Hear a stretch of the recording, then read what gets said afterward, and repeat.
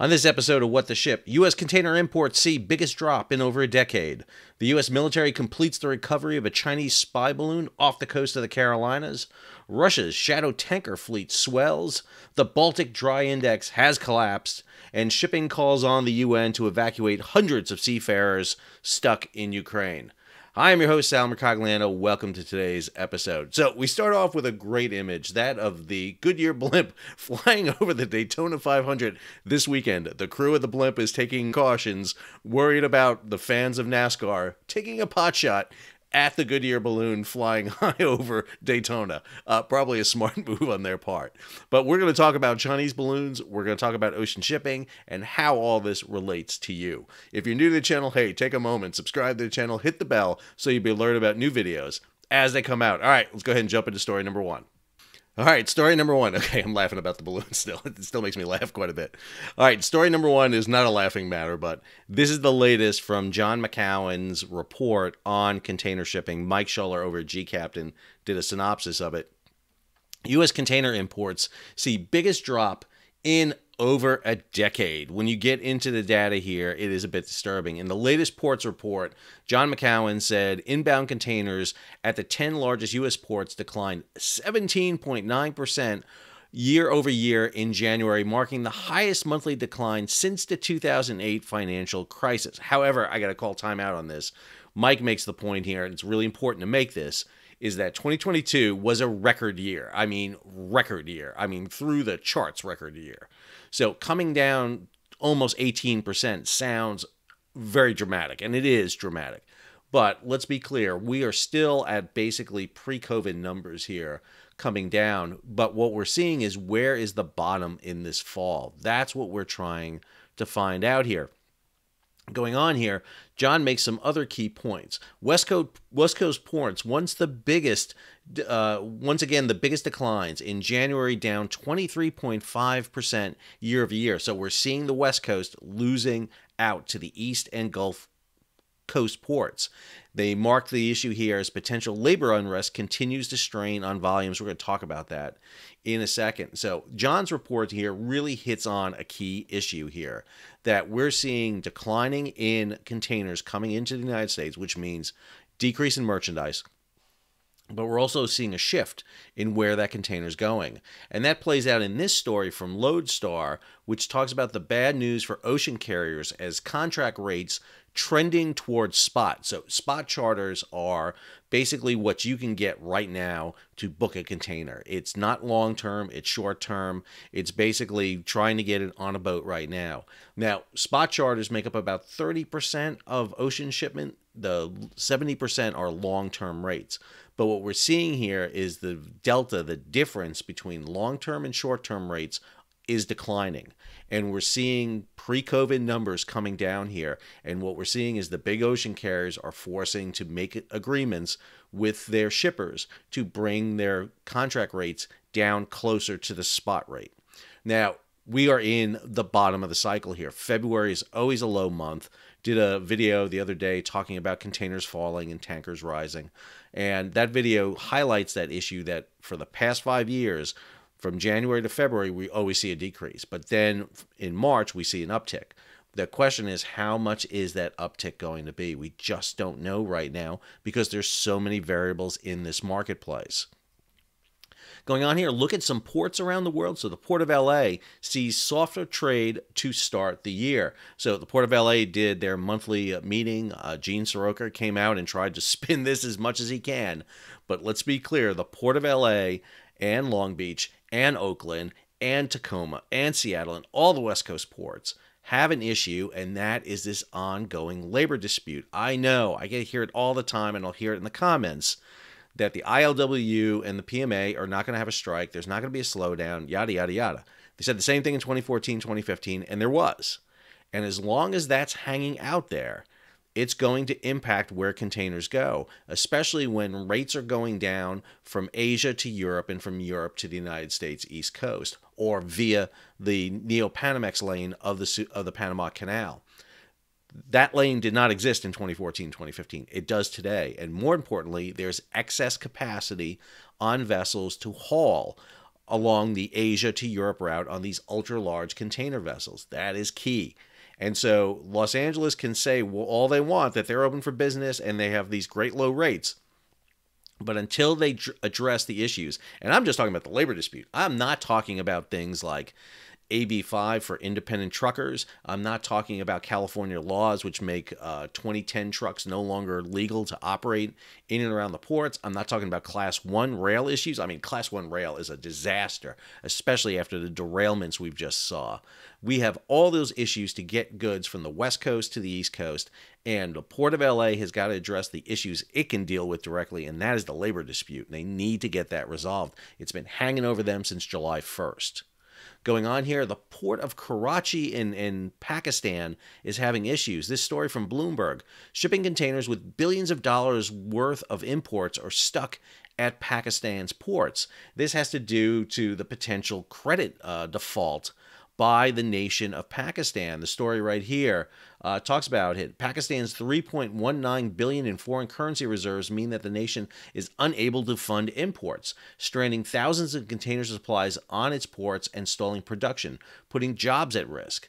And inflation that's also at the fastest in almost half a century is putting many goods out of public's reach. Port of Karachi is a major port, and when you see goods not moving in and out of ports, that clogs the port up, and that causes problems down the supply chain. We're seeing that right now in Pakistan. And then, of course, we have the issue with the port of Iskenderun. I just had on Allison Cusack, the shipping lawyer, on. We did a great 40-minute talk about what's next for the port of Iskenderun. Just saw today that a second earthquake hit that area. So we're not even sure, based on this story, which was posted earlier today by Sam Chambers, whether or not Iskenderun is going to get back to normal operations within 3 months. So there is a lot going on here that we just don't know in the industry, especially in the container sector right now.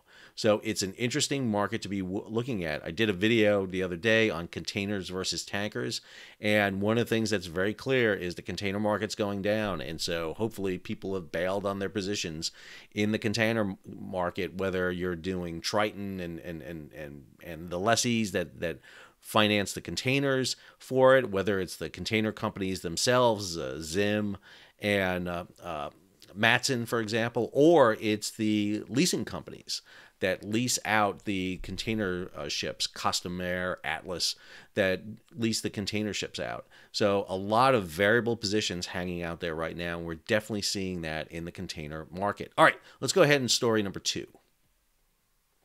Story number 2, I got sucked into this story the other day by Sam Legrone over at USNI News, and so I figured I'd address it today because there was actually 2 stories I want to talk about in this one.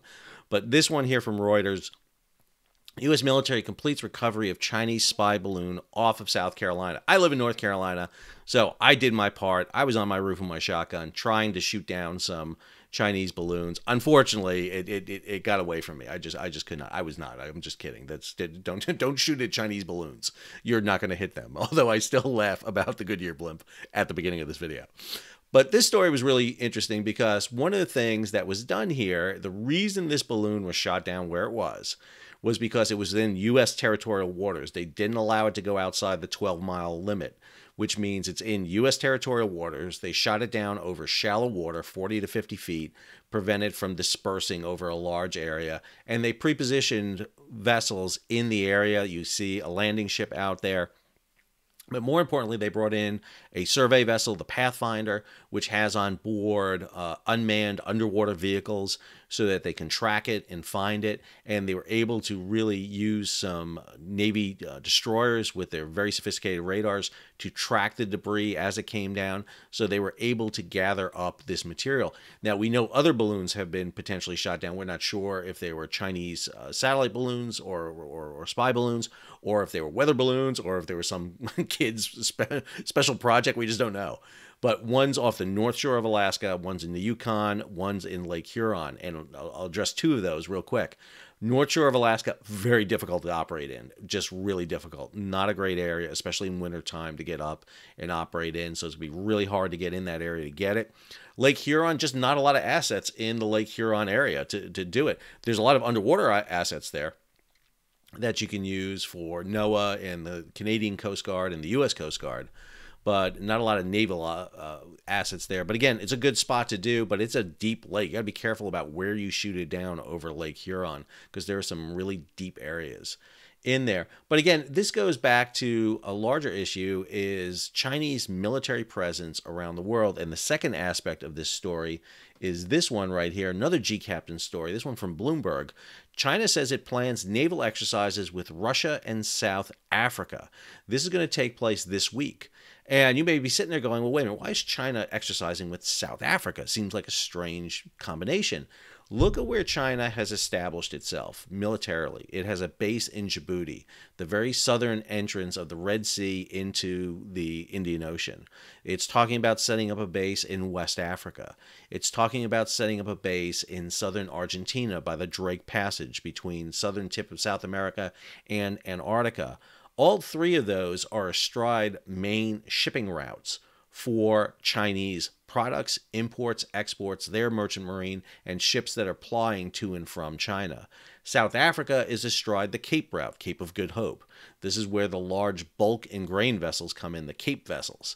And so the southern tip of South Africa is essential for Chinese trade and movements. One of the things you see is you got to get out of your mind that the Chinese Navy is going to go toe-to-toe against the U.S. Navy. The PLAN, the People's Liberation Army Navy, it's a mouthful, but that's what they call it.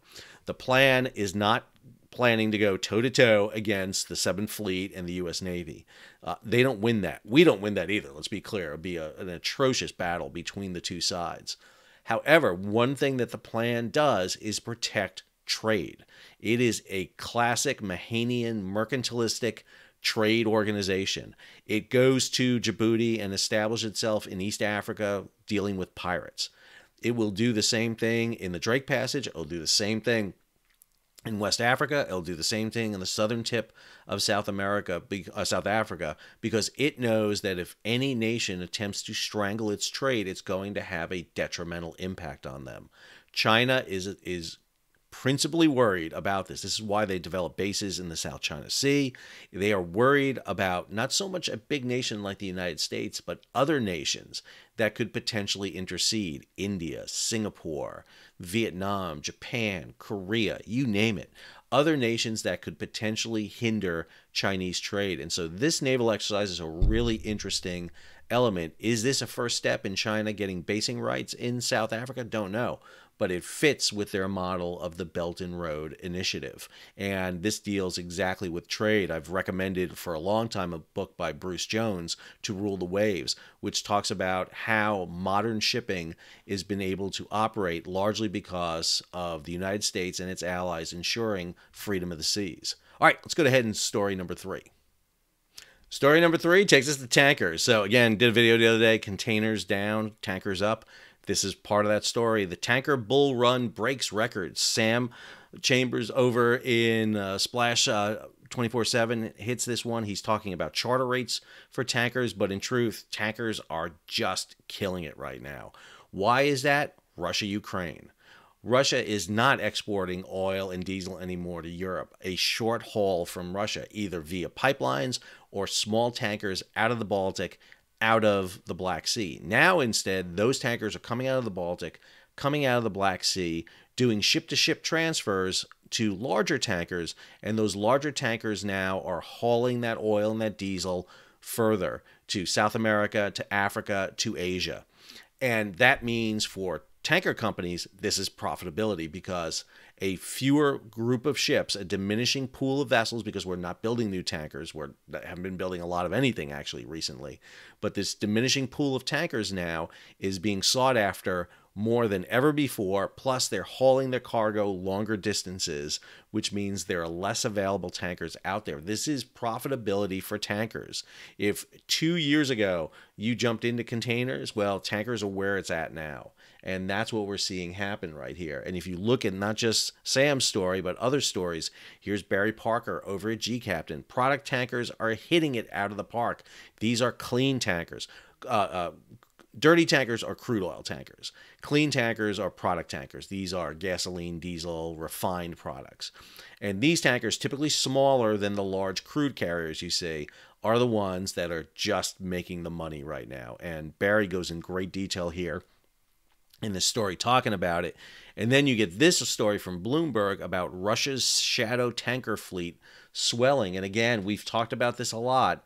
The fact that the Russians are buying up anything. Ships that would typically be heading to scrap with tankers are not going there. And instead, they're joining this large fleet of vessels that could total up to 600 ships. And these ships are the ones that are being used to haul Russian oil. This is about 10 to 12% of the global tanker fleet. And they're being bought up. They're being put into these shell companies operating for companies under the guise of Russia that are moving Russian oil. Remember, Russian oil isn't under sanctions per se. It's not illegal to haul Russian oil or Russian diesel. You just have to do it under the set price cap, $60 per barrel for crude, $100 for diesel. Now, you can't take that crude and diesel into many countries. The G7, the EU are sanctioning it. They're not allowing it in it. However, you can take it to other countries and sell it there. So diesel can be hauled to India, to South America, to Africa. The crude oil can go to Turkey, to India, to China, be refined, and then sold back to the EU and the G7, because once you refine it, it becomes a new product. And so one of the things we're seeing here is this oil market is really an interesting one. I'm telling you, U.S. Navy, other navies around the world have got to get up on what is going on with oil in this market right now, because this is the new illegal trade that's going on below the surface. These ship-to-ship transfers are being done outside of territorial waters of nations. They're not following provisions for safety and hazards, MARPOL pollution. We could see spills out in the middle of the ocean with these illegal transfers. It's very difficult because of the volume involved to track these vessels. They're turning AIS off. They're going dark. They are maneuvering cargo around. We saw this with Venezuela, with North Korea, oil being moved around. Now you're seeing it on a scale never before seen with Russian oil being moved around. It is going to take a lot of visibility to watch this. And this is the way the Russians are going to fund themselves. It's driving down the price of oil, which is great for everyone. Everyone enjoys cheaper gas and cheaper diesel. However, it's not stopping or hurting the Russians the way EU and the G7 thought it would. And instead, it's depressing the cost of oil around the world. And so the price caps are so high compared to what they're selling them for. The Russians are selling increased commodities or quantities of this, and the people who are benefiting are tanker companies who are hauling this oil all around the world at longer distances. It's much more profitable for them, and they're the ones who are just raking in the coal right now of money. All right, let's go to our next story. All right, if Twitter and all the social media was full of balloon experts recently, the other experts that are out there are Baltic Dry Index experts. So this story from Greg Miller, which has a great title to it, and it's meant to cause some attention, as he does a great job of that, but I don't think it's as bad as he says. Baltic Dry Index has collapsed. Ominous signs for the economy, but then you read the subtext. Starbuck and Golden Ocean significantly outperform tragic index levels. Okay. So the Baltic Dry Index, and you got to be careful about this. So a lot of people confuse the Baltic Dry Index with the Freightos Container Index. Containers are different than Baltic Dry Index. So the Dry Index is measuring grain and ore cargoes, dry cargoes that are moving around in bulk vessels around the world. And this is the biggest sector in shipping at all, period, bar none. It's bigger than tankers. It's bigger than containers. This is it. And the index is down. Matter of fact, if you look at this right here, the BDI fell to 530 points on Thursday, down 91% versus October 2021. It goes back here. Since the Baltic Index started publishing in 1985, it had only been lower than it is today during two other periods. The first half of 2020, I can't remember. Was something going on in early 2020? I don't remember. And then second, the first half of 2016 during an economic downturn for the dry bulk sector. Sounds like an ominous sign for the world economy, but there are industry-specific reasons why things might not be quite as dire as they seem. So one of the first things that Greg mentions is a dearth of cargo. And one of the things that this measures, in particularly, that this thing is skewed, the BDI, to really measuring the spot rates of Cape-size vessels. These are the vessels that go around that southern Cape of Good Hope, the one where the Chinese Navy is exercising. 40% of it is weighed to that capacity. And when Cape-size rates decline, it drives down the BDI. And that's what we're seeing right now. The Cape-size rates are really low because there is just a dearth of cargo, and it's driving down the rates. This is one of the reasons why the Chinese Navy wants to exercise off South Africa, because it's really important for them to be able to get their rates. And so what we're seeing now is those rates coming down. Go down here, the vessels fitted with scrubbers are at a premium right now. So right now you have a choice of burning two types of fuel. You can burn very low sulfur fuel oil or high sulfur fuel oil. As of IMO 2020, January 1st of 2020, you are required, if you burn the high sulfur fuel oil, your ships have to have scrubbers. And scrubbers do exactly what it sounds like. It scrubs the exhaust. It removes the sulfur from the exhaust. Now, that is the way to go right now because of the difference in fuel costs. Very low sulfur fuel is really expensive. High sulfur fuel oil is cheaper. And so if you have a scrubber, that's the way to go. You are paying less in fuel. Now, however, one of the things we're starting to see is an attempt to phase out scrubbers, and in particularly some countries are going to be phasing out scrubbers. So what do we see? Fleets like Golden Ocean, for example, which has scrubbers on 48% of its fleet, and then Starbulk has scrubbers on nearly all, 120 of its 28 ships. That's giving those companies an advantage because they're lowering their fuel costs there. And then you have the other option here of slow steaming. And the slow steaming effect is also playing a role. IMO 2023 now requires all ships to have a report card on their emissions. So if you have an A, B, and C, you're good to go. If you have a D or an E, I know it's not an F, it's an E, then you're in trouble. You've got to fix it. And if you get an E, you have to take yourself out of service. If you get 3 Ds in a row, you have to take yourself out of service. And one of the ways that they're adjusting this is by slow steaming. This is why the CEO of Maersk came out when this went into effect and said, I need a fleet 8 to 15% bigger than what I have right now to handle the cargo. And then there's the optimism on China's reopening. Again, China has shut, closed with COVID. It's been a lot right there. So what we've seen is this kind of back and forth on Chinese openings. Plus, China is now improved relations with countries like Australia, which allows them to get coal and ore and other material from them, much shorter distance. That impacts the BDI. And what's interesting is when you look at the stocks of the bulk companies, they have not suffered, even though we're at the lowest level we've been with the Baltic Dry Index, except for 2 times. If you look at the companies with the stocks to date, we don't quite see that.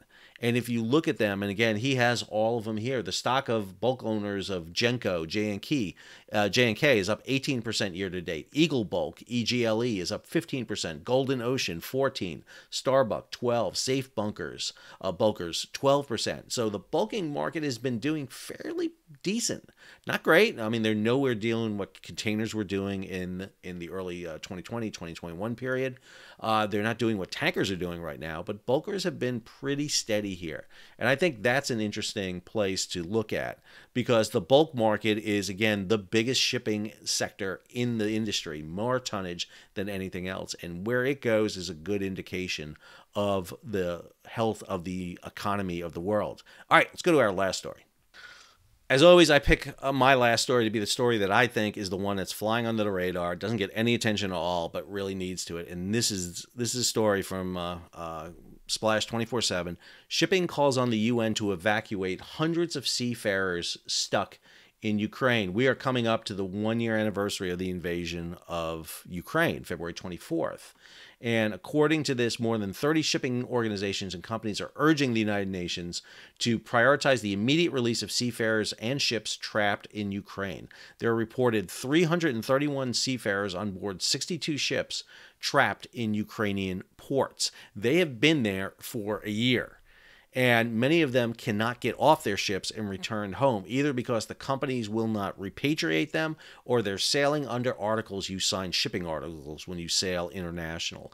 And typically you sign on for a voyage. So if I sign on a shipping article out of Wilmington, North Carolina, my articles would typically say you sail on for a voyage, and that voyage ends when you return back to Wilmington, North Carolina. If you don't return back to Wilmington, North Carolina, your voyage continues on. And that's exactly what is happening for a lot of these seafarers who are stuck on these ships. They can't get off. Can't get paid, they don't have enough money to get out, and they can't abandon the vessels they're on because they may not be able to get out of the areas they're in. We've already seen mariners die as a result of this. A Bangladesh ship was hit, the third engineer was killed on board. We've seen other vessels hit and struck, and mariners wounded and killed. So this is an issue that should be addressed immediately, but we have some problems. Russia will not allow a lot of these vessels to evacuate out. Ukraine has got to escort these vessels out because they got to come out through minefields that Ukraine has laid around their ports. So there are a lot of issues at play here that need to be addressed. All the vessels that have been stuck, for example, there is a COSCO, a Chinese overseas shipping company container ship that's been stuck in Odessa for a year. And this is a Hong Kong flagged vessel. So China would love to get this vessel back, but a lot of these vessels are stuck, can't get out. Yeah, we're moving grain ships in and out, but we're not moving other containers and other types of vessels in and out. This needs to be addressed. How these mariners have slipped through the crack for a year is a priority, and I think the UN and the International Maritime Organization need to make this a paramount issue.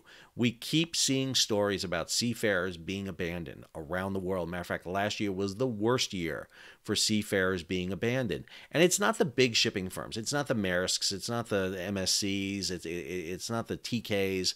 It is these smaller shipping companies that do this. And when they run into problems, the seafarers become the pawns in this. During the height of COVID, mariners getting home was a big problem. Some of them had to stay past their allotted sea time. They couldn't repatriate because of COVID restrictions. And some mariners were on vessels for over a year. That is detrimental to the good health and sanity of a mariner to be stuck on a ship for that long, especially at the wages some of these companies will pay. And more importantly, it will cost problems down the road because their reliefs will not come out. They'll go get other jobs, and the mariners who finally do get off will leave the industry and not want to come back. This is an issue of paramount importance, and the IMO and the UN should be addressing this. And it should be a provision that we are really focused on through the International Maritime Organization to see these repatriated mariners get home.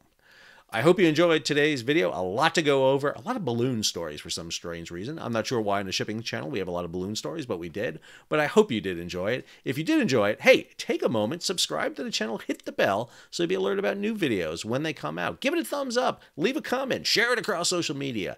And if you can, support the page. How do you support the page? Well, first off, don't support Chinese balloons.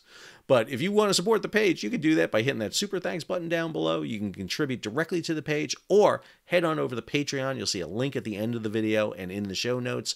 You can become a monthly, yearly subscriber and support the page. But the best way to support the page, the absolute best way to do it, is by subscribing, liking, and sharing across social media. Tell your friends. Make sure they know about it. Do what you can to spread the news about what's going on with shipping, and particularly our weekly show, What the Ship, which provides you 30 minutes of shipping news in 5 concise stories with great stories about Chinese balloons. Until our next video, this is Al, signing off.